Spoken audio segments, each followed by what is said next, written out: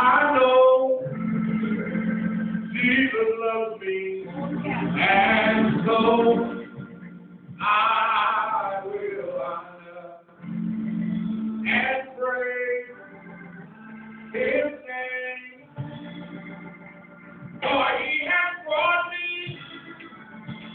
all the way, and He keeps me every day, and He always brings me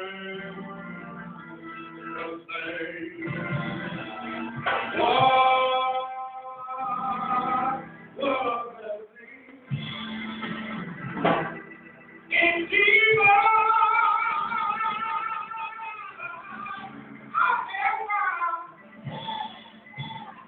There is joy and there is peace.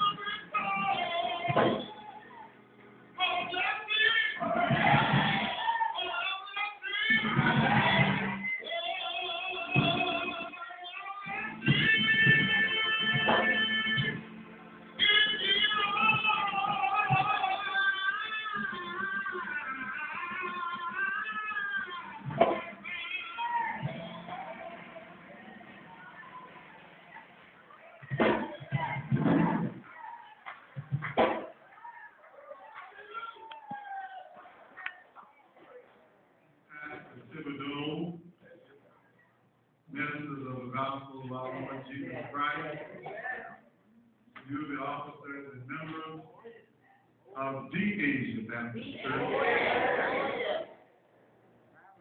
to my other brothers and sisters in Christ here assembled this morning, I greet you in the name of Jesus. This is the day that the Lord has made. The word says we ought to rejoice and be glad in it. In Asia, you have much for which you can rejoice. 95 years, the Lord has blessed you. The Lord has been with you.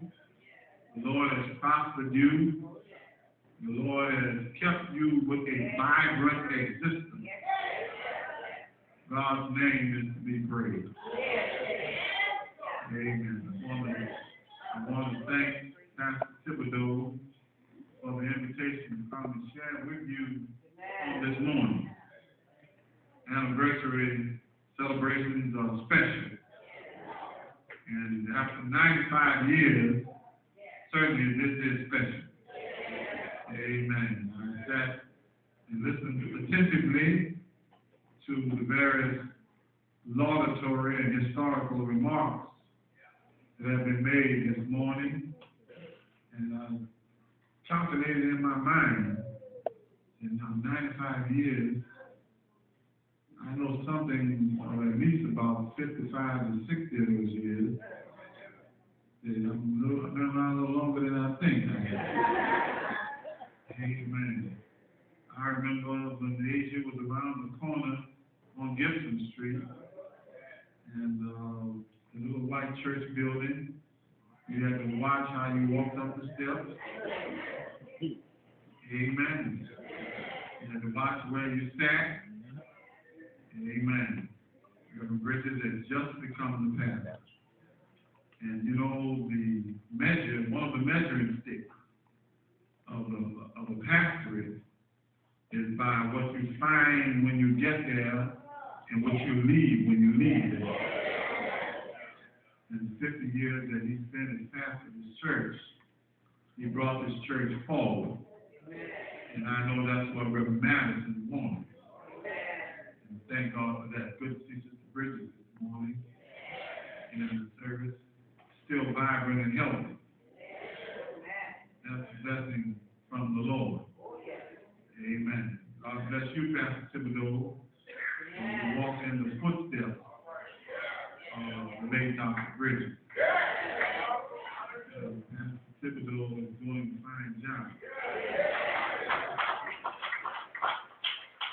Thank God for him. Amen. Thank God for him. I remember my father used to come down here and preach revival when I was a little boy sleeping on the pew on Gibson Street. Amen. That was the day before yesterday. Praise the Lord. Amen. I'm happy to have my wife with me today. Mr. Gordon, would you stand where you are? Amen. She's been putting up with me for 41 years. And 6 months ago, we had our first grandchild. And I said to one of my classmates, had I known that grandchildren were that nice, I would have had them first.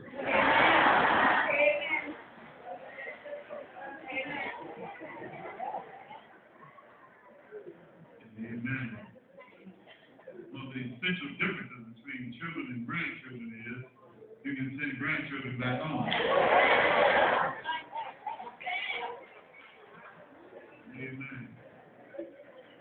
Praise the Lord. Amen. And I've been blessed now to be pastor of the Fellowship Church, now in my 43rd year. And they're still putting up with me. And I said to them a few Sundays ago, if you're tired of me, that's too bad. I'm here for the duration.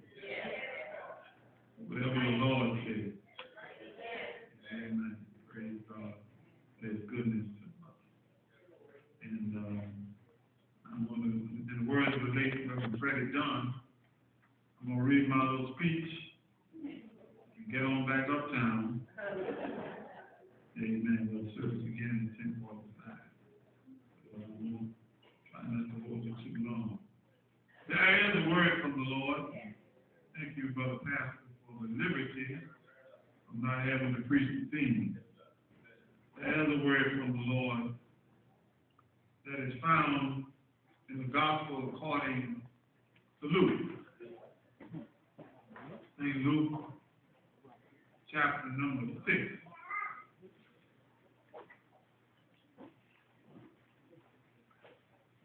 And when you arrive at St. Luke, chapter number 6, our text is found at verse number 12. St. Luke, chapter 6, and verse number 12. And this is what it says. And it came to pass in those days that he went out into a mountain to pray, and continued all night in prayer to God. Amen. Amen. Thank you for your reference to the word of God. And fast in those days, and went out into a mountain to pray, and continued all night in prayer. So, I want to speak from the thought this morning, all night long. All night long. In our text this morning, Jesus Christ is the center of the practice.